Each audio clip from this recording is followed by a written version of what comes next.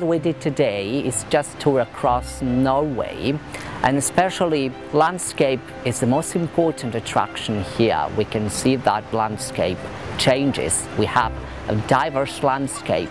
The western landscape typically of fjords, and the eastern landscape typically of glaciers and high mountains. So Norway is made up of two different kinds of landscape, and we are exactly in the North Fjords, in the heart of the Norwegian fjords. That's where the most beautiful sceneries and the most beautiful landscape of this country are located.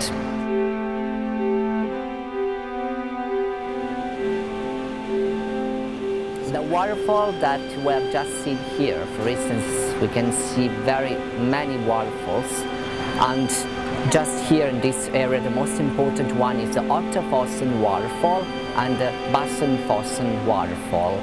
These two waterfalls are just the result of the snow that has melted from the surrounding glaciers. Just to remind you that we are very near the Jostedalsbreen Glacier, which is today the biggest, the largest glacier on mainland Europe.